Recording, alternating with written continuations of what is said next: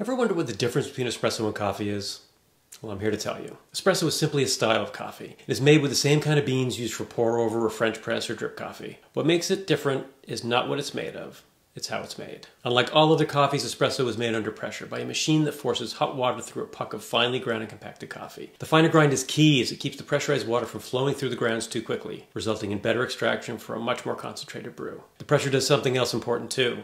It forces oil out of the beans to form an emulsion in the beverage and give espresso its thick, rich body and intense, complex flavor. Some of this emulsified oil lingers as a distinctive froth on top of the espresso, the much coveted crema. This emulsion doesn't form in regularly brewed coffee, and it's what makes espresso so special. So now that you know what distinguishes the two, tell me, what camp are you in? Coffee or espresso?